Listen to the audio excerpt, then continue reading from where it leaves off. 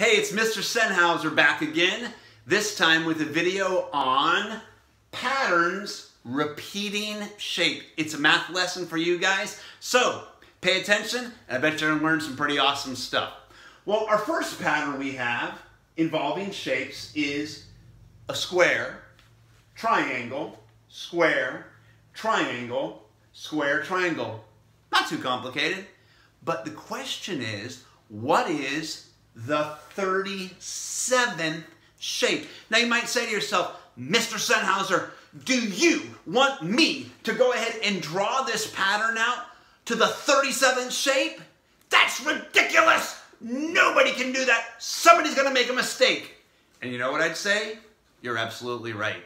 So I've got my thinking cap on here. It's a little bit different this time. Let's stop and let's think. How could we figure out the 37th pattern without drawing the whole thing? Let's stop and think. Do you see anything about the pattern and the number of each shape? Well, let's stop and think for a second. Let's look at the squares. Square, square, square. 1, 3, 5. What do you notice about the 1, the 3, and the 5? That's right.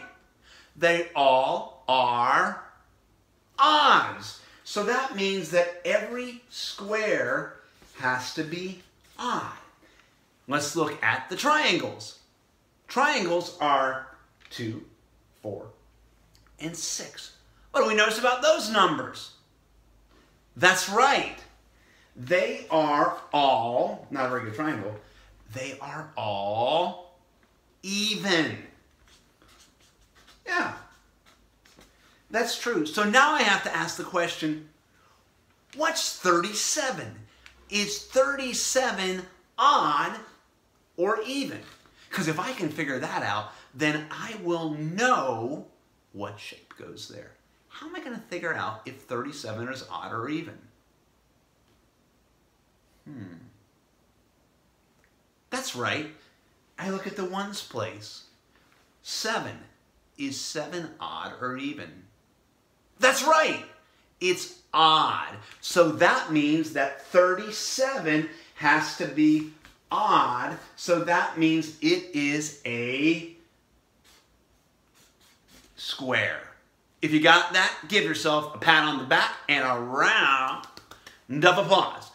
Over here we got a harder problem though. It's a little bit trickier. It's a repeating shape problem. This time, the repeating pattern is 3. It is triangle, square, and what's that shape? Oh yeah, it's called, a trapezoid.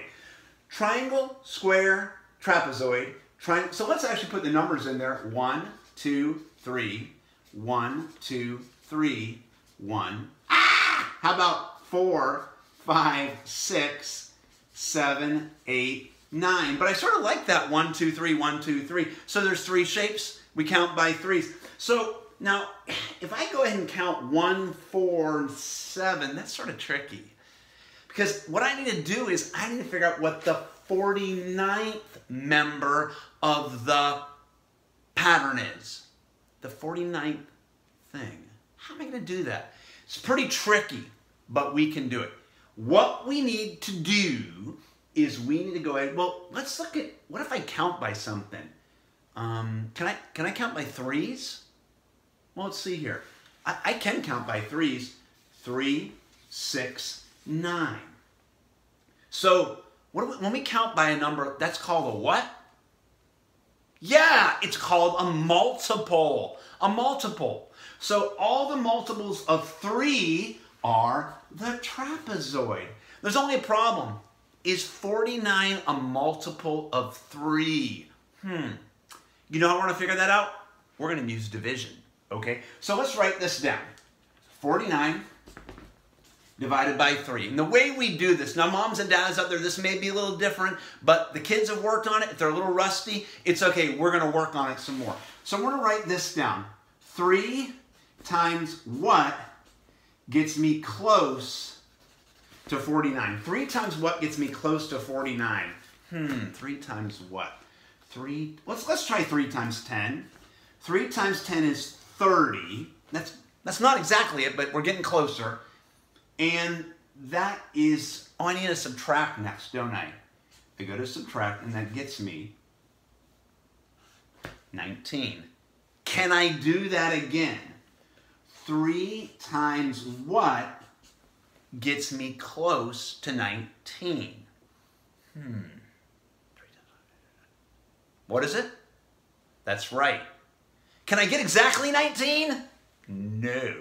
But I can get close. I can say 3 times 6. 3 times 6 is 18.